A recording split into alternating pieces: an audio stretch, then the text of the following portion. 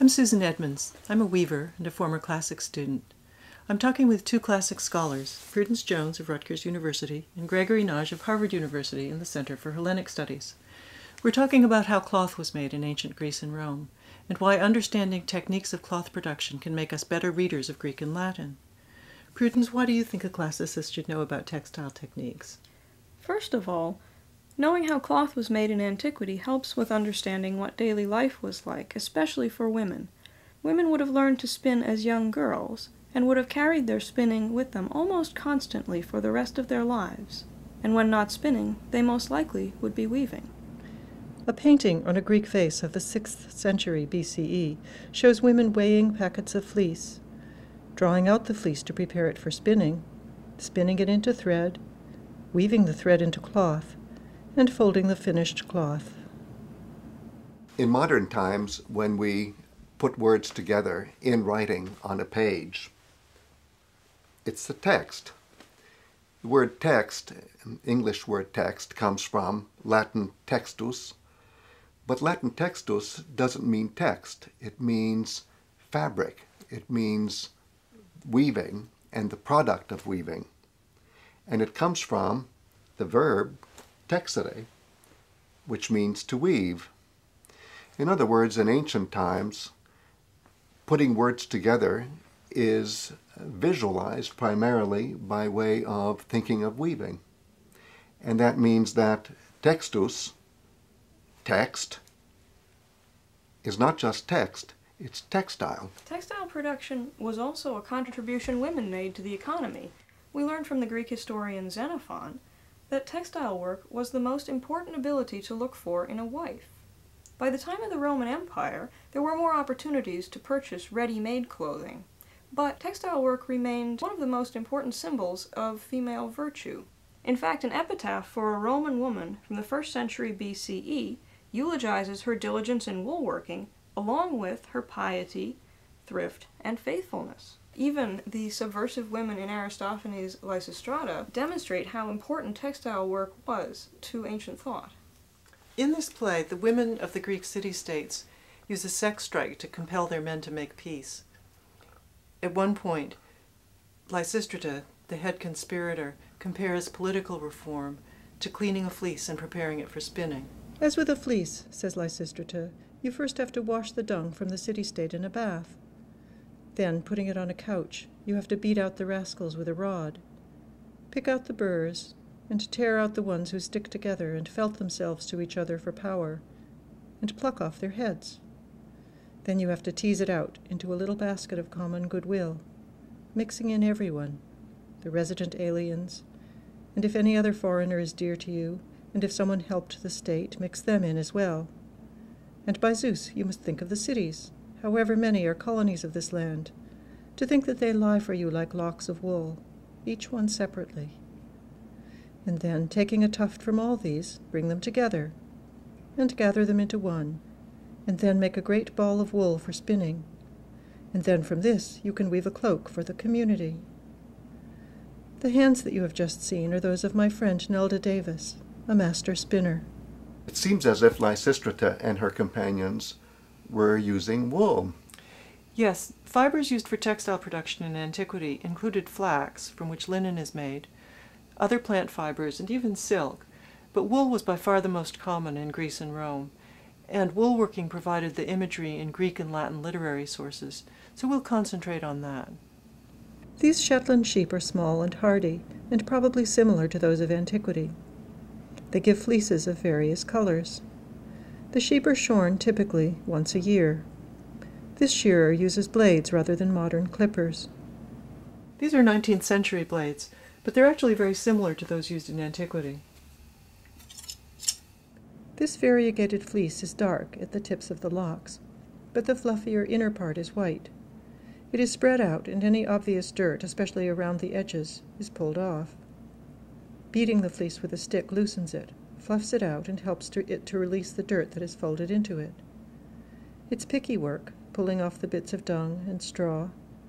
Washing, though not very effective at removing straw and twigs, can remove an astonishing amount of dirt, consisting of accumulated mud, sweat, and natural oils.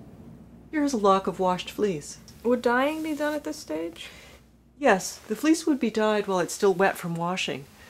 The fleece would be immersed in a pot of dye prepared from plants or shellfish or even insects, and it would be simmered for a matter of hours or even days. After that, it would be washed again. Here's some dyed fleece. What I'm wondering is, how would a little lock like this turn into a long thread? Good question. It partly depends on the fact that wool fibers are covered with scales. Here's a picture of a wool fiber under a microscope. The scales make the fibers cling to each other a bit. When one is pulled away, others are pulled along with it. Let us imagine how spinning might have evolved from working with the hands alone to the real efficiency of the spindle. The spinner loosens the fibers and begins to draw a few of them away from the rest. With her fingers, she twists the fibers, forming the beginning of a thread. She twists a little, draws out a few more fibers, and twists some more. With her left hand, she controls the rest of the lock, allowing some, but not all of the fibers to catch into the twist. By controlling the amount of twist and how far she draws the fibers out, she can control the thickness of the thread. Now she has a length of thread about as long as she can comfortably hold her two hands apart. The problem is that if she lets go of either end, the fibers untwist and the thread falls apart. A simple tool like this forked stick will help. The spinner catches a bit of fiber with the forked stick. She can turn the stick more easily than twisting the fibers in her fingers, and quickly produces a length of thread. The stick has the further advantage that the spun thread can be wound around it, and thus will not untwist. The thread is wound on the stick, and the spinning begins again, twisting and drawing out. This variegated fleece, which contains both black and white fibers, allows the twist in the thread to be seen clearly. With nothing more than a forked stick, a fine, even thread can be spun. The forked stick is not the perfect solution, however. Notice how hard the spinner's right hand must work to provide enough twist. Moving up the ladder of technological evolution, we come to the spindle. But before the spindle can be used effectively, the fleece must be transformed from tight locks to a loose, rope-like, homogeneous mass called a roving. One way to make a roving is simply to pull apart the locks, recombine them and pull them apart again, always drawing them out into a long mass. The locks are thus separated and the fibers aligned with each other. The process might also be started by using some kind of comb, like this one from Central Asia. The comb is held between the knees. The locks of fleece are placed over the tines. Then the fleece is drawn off, separating and aligning the fibers. The process is repeated several times. The process of separating and aligning fibers, that would be expressed in ancient Greek by xyno, right? Yes, the usual translation carding means something a little different to a wool worker today. But the main thing is that the fibers go from being organized in locks to being a loose, homogeneous mass. Carding comes up in Plato's dialogue The Statesman, in which statecraft is likened to weaving. Before construction of a cloak or state can begin, there must be a process of division, for which carding provides the perfect analogy. The carded fleece is drawn out over and over again. In the vase painting, while each of the other activities occurs only once, drawing out the roving is shown 3 times. It had to be done over and over to make a roving from which a fine, even thread could be spun. Techniques of hand spinning vary somewhat from culture to culture. In Greek and Roman antiquity, spinners used a spindle with a spindle whorl attached at its lower end. This one is a nicely shaped stick with a carved notch to hold the thread in place. The spindle whorl functions as a flywheel to keep the spindle turning once it's set in motion. Spindle whorls like these are common finds in archaeological sites, but if you want to make your own spindle, you can do it using a pen and a CD. Good point. In fact, all of these processes involve simple tools and rather ingenious methods. For example, the distaff. It's basically a stick to hold enough fiber to allow the spinner to spin a long continuous thread without interruption. After a couple of firm wraps around the distaff, the roving is wound into a loose mass. A previously spun thread, the leader, is wrapped tightly around the spindle, and the spindle whorl is pushed on. Then the leader is passed along the notch at the end of the spindle and laid over the end of the roving, which is tapered out. As the spindle is turned, the leader twists and catches some of the fibers at the end of the roving. The twist runs up into the mass of fibers, and the thread begins to form. The spinner's right hand alternatively gives the spindle a spin, and then draws out the fibers and smooths them as they form a thread. The spinner's left hand, holding the distaff, controls the twist coming into the fibers, and thus the evenness of the thread. When the thread gets so long that the spindle touches the ground, it is wound up on the spindle, and the process continues.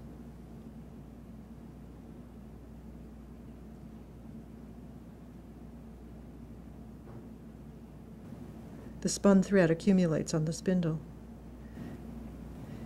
Here again is a spinner's eye view.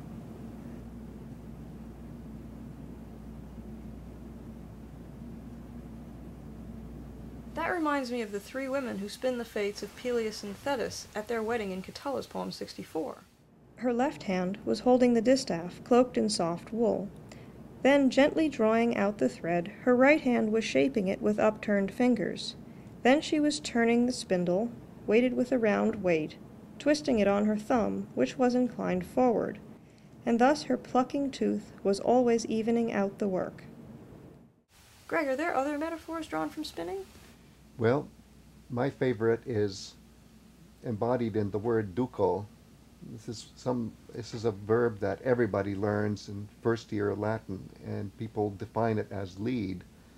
But a more basic meaning for duco is maintain the continuity. And one of the most natural and basic ways of visualizing maintenance of continuity is spinning the thread. And in fact, duco and its derivative de duco are consistently used with direct objects having to do with the thread of thought, but including the thread of the thought of the poem. And I think of two illustrations in Latin poetry. One of them comes from Horace's Epistles 2:1, where the poet says that the poet's task is to deducere, that is to say, to maintain the continuum of the poem. And the direct object of deducere in this context is poema. Then I think of another example, Ovid's Metamorphoses,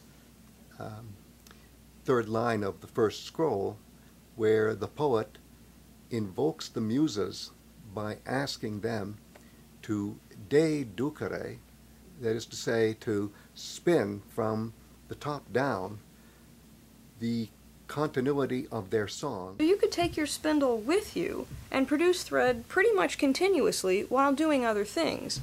Herodotus tells us how an early instance of multitasking helps convince the Persian king Darius that the Paeonians would make good allies. Equipping their sister as best they could, they sent her for water, carrying a vessel on her head, and leading a horse with her arm, and spinning flax. As the woman passed, she caught the eye of Darius, for the deeds of the woman were neither Persian, nor Lydian, nor done by any one of Asia. And he asked if all the women there were so diligent, and they said enthusiastically that it was so.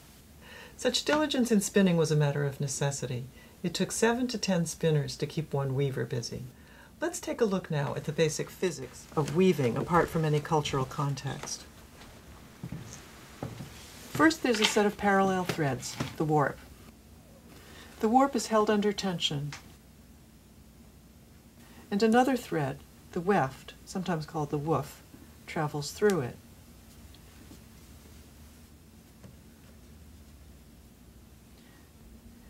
In the simplest weaving, a single weft thread travels across the warp, going over one thread, under the next, over the next, so forth till it comes to the end and goes back in the other direction, going over each one it previously went under, and vice versa.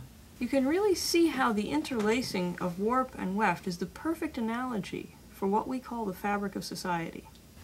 Bringing the weft thread over, under is slow work.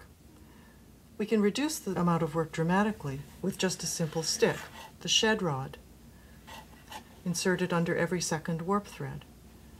By raising the stick, we create a space, called a shed, through which the weft can pass going in one direction. With just this simple innovation, the shed rod, we can speed up the work dramatically. A passage can be made for the weft going back in the other direction with some loops of string called heddles, which go under each warp that the shed rod went over and loop around the heddle rod. When the heddle rod is lifted, a second shed is created.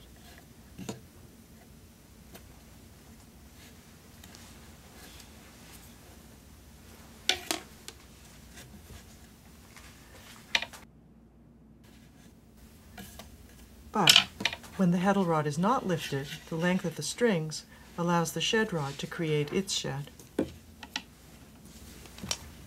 Automating a loom with a shed rod and a heddle rod greatly speeds the work. Here is the shed rod, and here is the heddle rod in this ancient loom.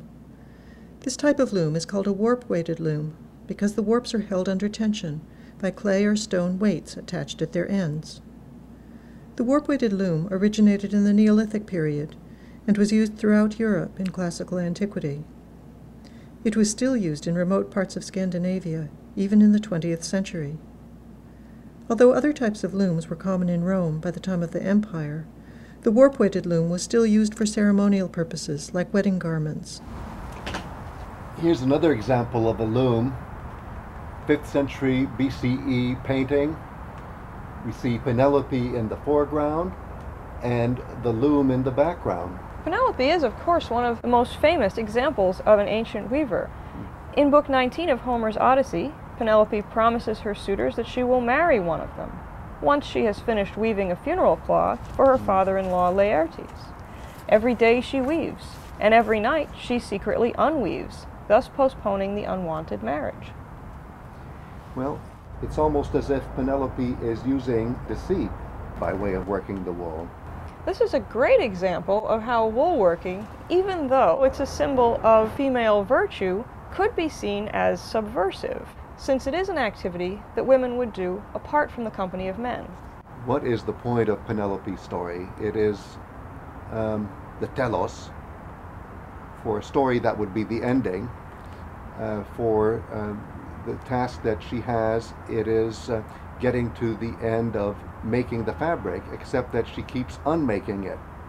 And the word for unmaking it here, analuo, which gives us the English word analysis, is an undoing both on the level of fabric work and on the level of storytelling. There are back and forth patterns in Penelope's story where she does something and then undoes something. Makes us think all the more of the goal-directedness of the story. And if we think of it in terms of weaving, well, there's the word oime, which would mean web. But I think of the way you have to have just the right kind of web by having just the right kind of beginning. And to have the right kind of beginning, the right start would be a pro-oimion. In other words, the front of an oime, the front of a web. Making the right start for a warp-weighted loom involved making a heading band. The heading band is a way of organizing the warp threads and attaching them to the loom. I'm making a heading band here on a band loom, which is basically some uprights and a shedding device. This shedding device is threaded with alternating red and yellow threads and alternating blue and black threads, so that in one shed, the red and blue threads come up, and in the other shed, the yellow and black threads come up, creating these bands of color. These long loops of weft will become the warp on the warp-weighted loom. Come around here. Here is a completed heading band showing the white warp threads hanging from it. Here's the heading band attached to the loom. Here are the warp threads hanging down, half of them in front of the shed rod and half behind it. The space between them is the first shed. The second shed is created when the heddle rod, which is attached to the rear warp threads by string heddles, is pulled forward. And here is the second shed. All of this works, of course, only because of the loom weights, in this case non-traditional weights, which are attached to the ends of the warps and hold them under tension. An Etruscan pendant from the 8th century BCE shows a band loom alongside a warp-weighted loom. On the other side are women spinning. This Scandinavian-type warp-weighted loom is basically identical to the ancient Greek or Roman loom, except that the shed rod is very close to the ground, and there are brackets to hold the heddle rod in its raised position. The weights are bags of sand rather than the clay or stone weights that would have been used in antiquity. 2 tools are needed, a shuttle or stick to hold the weft, and a beater. My friend and weaving colleague Deborah Holcomb passes the shuttle through the first shed. The heddle bar is pulled back and placed on its holders, creating the second shed. The weft is beaten into place. The woman in the vase painting uses a stick, but the effect is the same. The weaving continues with this rhythm. Pass the shuttle, change the shed, beat in the weft. Here the weft is only about 30 inches wide, so Deborah stands in one place. If she were weaving a cloth twice as wide, either she would walk back and forth as she takes the shuttle from one side of the warp to the other, or 2 weavers might work together.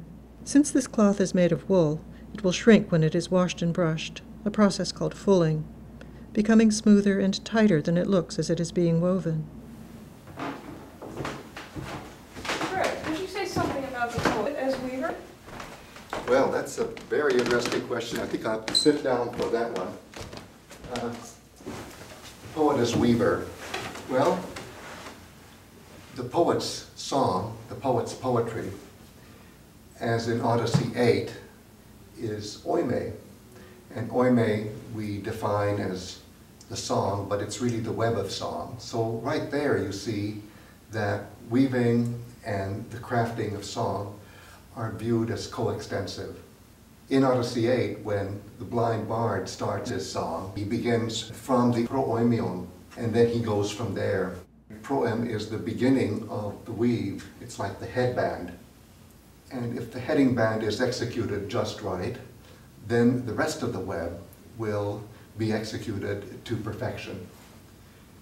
Well, so also with singing, so also with composition.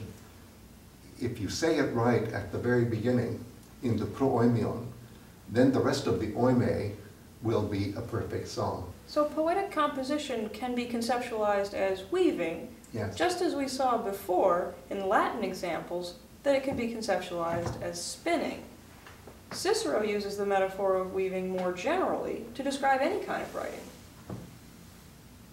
You know, that makes me think of the word contexto as used by Cicero. Just as the blind bard works out of the beginning of the web, so also in contexto, which comes from the word texo, to weave, the idea is that you take up the weaving where you left it off the last time. And this is the word contexto that gives us the English borrowing context, because a context is the ability to take up where you left off. And what's behind that idea is the idea of continuity. If you have the continuity, if you have the right beginning, and if you have a goal-directedness, then you have that sense of completeness. And that completeness is expressed and even imagined in terms that are appropriate to the weaver and how the weaver weaves her web or his web. So we have song as weaving and also writing as weaving. Yes. There's also the tradition of storytelling as a pastime for spinners and weavers. The poet Tibullus mentions a girl who spins while an elderly woman entertains her with stories. Weaving can also itself be a means of telling a story. Ovid tells of Philomela, whose tongue was cut out by her brother-in-law Tyreus, who had raped and then imprisoned her. Deprived of the ability to speak, she weaves her story into a robe and has it carried to her sister, who immediately understands. There are many ways to weave pictures or patterns into cloth. Among other techniques, the ancient Greeks and Romans used supplementary weft, and tapestry. Here Deborah is inserting a blue supplementary weft under 2 warp threads and over the next 2, picking the sheds with her fingers. After the supplementary weft is beaten in place, the normal weft row goes in. In the next row, the supplementary weft takes a different course, and thus the pattern is built. With tapestry technique, a weaver can create just about any kind of image. I'm making this tapestry on a small frame loom, but it could be done on a warp-weighted loom. Instead of beating down, as I'm doing here, the weaver would just beat up. In tapestry, the weft completely covers the warp, and instead of a single weft thread going from one side of the warp to the other, colored weft threads are put in wherever the picture demands. Each thread goes back and forth to fill in its own colored area. These tapestry images by Louise Wheatley, a contemporary weaver who uses ancient techniques, show the fluidity and detail possible in pictures woven by hand.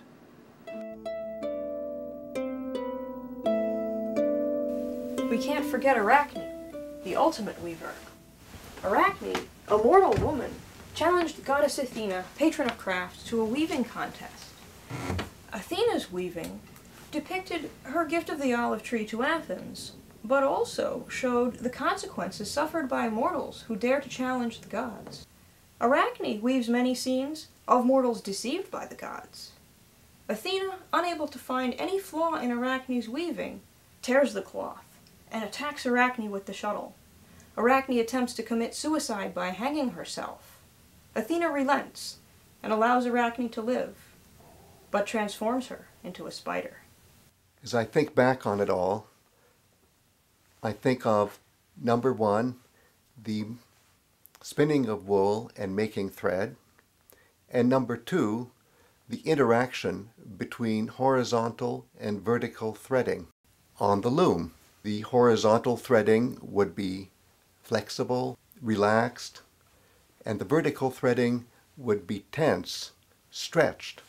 Put these two together and the interaction creates the web, the fabric, the cloth. And when you think about it, this kind of interaction is also what creates the fabric of the song, of the poem. And if I may extend it further, it helps us understand the fabric of ancient Greek and Roman, and for that matter, human thinking. Thank you, Greg, and thank you, Prudence, for undertaking this exploration with me. I hope that you too now have a clearer mental image of woolworking and of how this rich source of metaphor helped shape thought in Greek and Roman antiquity. Please look at the other sections of the DVD for bibliography, word lists, and the passages from Greek and Roman literature that we discussed. You may now notice threads of textile imagery in the language you encounter in daily life. You may even want to try your hand at spinning or weaving. If so, the how-to section of this DVD will help you to get started.